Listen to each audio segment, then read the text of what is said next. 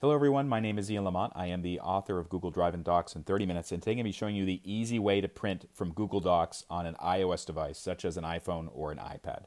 So what we're looking at right now is the Google Docs mobile application on iOS. This is the latest version.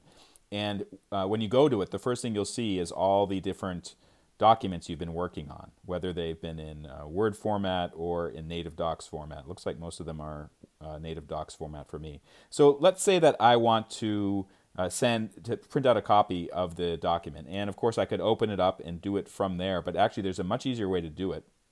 And that is just by tapping the three dots that are next to each file name and pressing it. So let's take this one, Forward Reviews Indies Award Submission. I'm going to tap the three dots right there. And what it will do is it will show you a bunch of different options for sharing, copying, sending a link, etc. The one I want is at the very bottom, print. So tap that. Preparing to print. It's downloading it to my phone.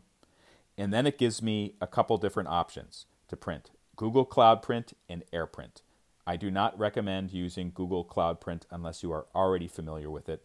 AirPrint is a far easier option for most iOS users. And AirPrint, by the way, is the software or the system that Apple designed to work with wireless printers. So tap AirPrint, and right away it recognizes the printer that I have set up. That's a brother printer. By tapping the plus or the minus, I can increase the number of copies. Right now it's not double-sided, it's single-sided, but if I tap that toggle, it'll switch it to double-sided.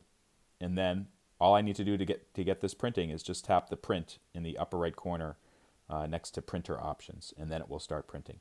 For more information on how to get the most out of Google Drive and Google Docs, either the mobile versions or the desktop version in your browser, check out my book. It's available from in30minutes.com, and thank you so much for watching.